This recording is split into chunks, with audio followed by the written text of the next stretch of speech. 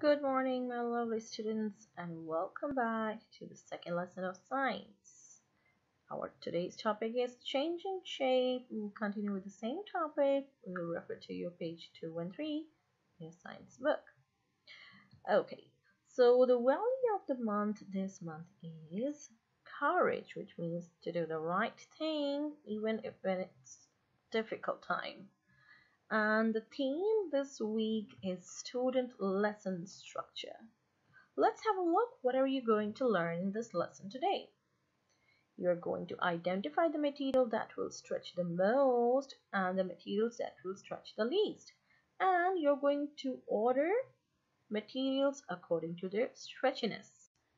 Here are your keywords. On number 1, we have the word bend. Number 2, squash. Number 3, stretch. And number 4, twist.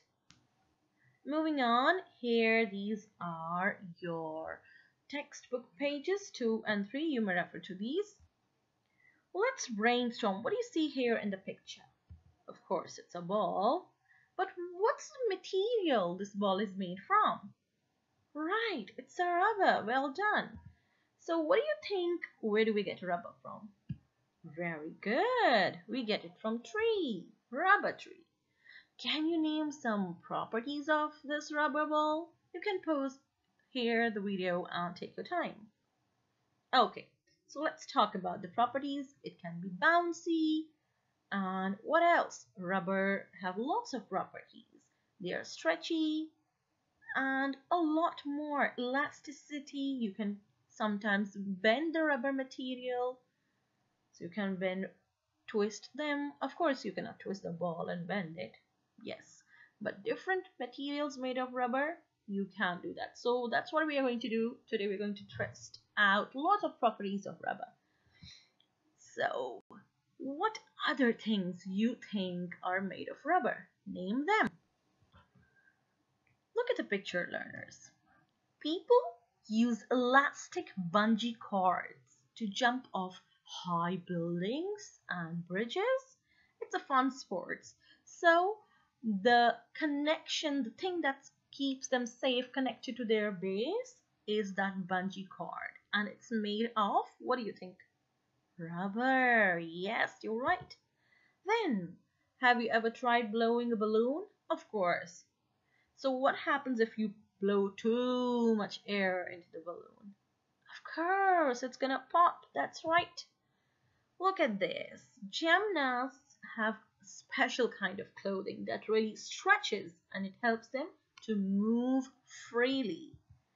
So look at all of these pictures and think, what's happening here? What is that material that's used in all of these pictures? Yes, you're right.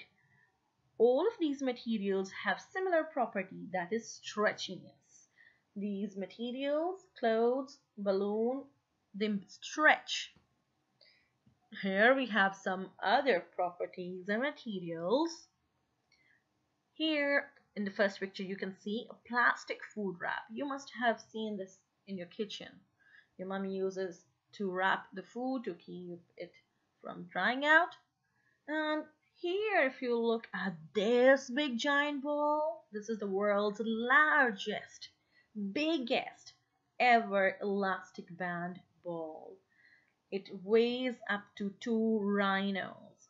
So people made these out of,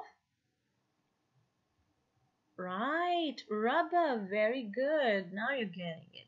So all these materials are designed to stretch. Do you know any other materials that are stretchy? So come up with your.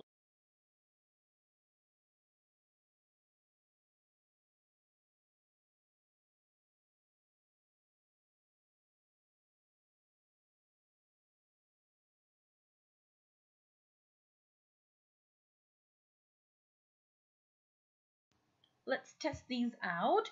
I want you to try to stretch them, twist, bend, and do whatever you like.